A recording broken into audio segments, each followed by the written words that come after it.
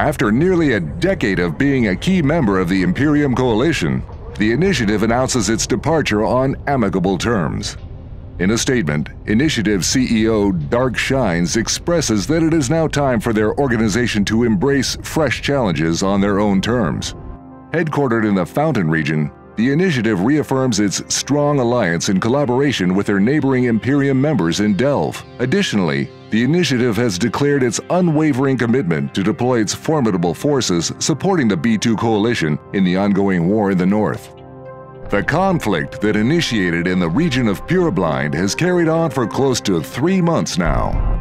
What started as incursions by Winterco into the B2 Coalition-held region grew into a full-blown war, with multiple null-sec parties drawn into the fray. During the initial phases, Winterco wasted no time in establishing their foothold and constructing citadels in the region for their operations. The incursions made by Winterco did not escape the attention of the major Capsuleer power blocks of New Eden.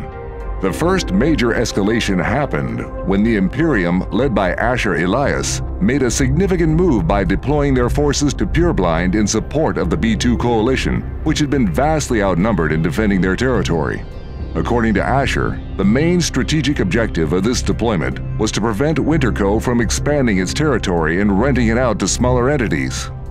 Although the PanFam Coalition, a long-term rival of the Imperium, did not fully commit to the war in Purblind, they did deploy many of their most experienced Capsuleers to support Winterco in their fights against the Imperium and B2 forces. The combined forces of the Imperium and B2 Coalition numbered approximately 70,000 Capsuleers, while Winterco and PanFam had a force of around 83,000 Capsuleers. Deploying a vast number of fleets to the region, this war has unleashed a relentless wave of death and destruction. Initially contained within the confines of Purblind, numerous significant battles unfolded involving thousands of ships. Among them, the most ferocious clashes erupted in the strategically pivotal system of X-47L TAC-Q, where Winterco managed to construct a formidable Keepstar citadel.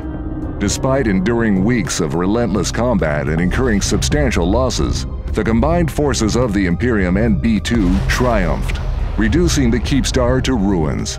However, undeterred by their setback, Winterco swiftly established a replacement, perpetuating the cycle of conflict. Another notable confrontation transpired in the system of 5ZXX TAC-K, where over 4,000 ships engaged in a grueling 15-hour battle, culminating in the annihilation of yet another Winterco Keepstar. As the war persists, its reach extends beyond Purblind, with skirmishes igniting in various corners of New Eden. Systems like the ravaged Turner and the Triglavian-controlled Navula in the region of Poshven have become the new battlegrounds.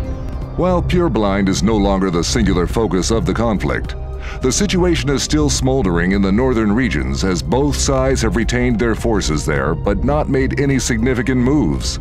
The heavy engagements have been more sporadic, with both sides taking a measured and reserved approach to future hostilities. Much of their focus has been on defending against any unwanted advances across several regions in the north, waiting for the respective enemies to make a mistake. Needless to say, countless millions of ship crew members and Citadel residents have already perished in this merciless conflict. Most tragic are the workers who were enticed by employment agencies with promises of a brighter future for themselves and their families living in the numerous citadels scattered across New Eden. These unfortunate people are now left in a state of uncertainty. With the departure of the initiative from the Imperium, their only solace lies in fervent prayers and hopes that this latest development will not intensify the conflict, potentially making their homes the next primary targets.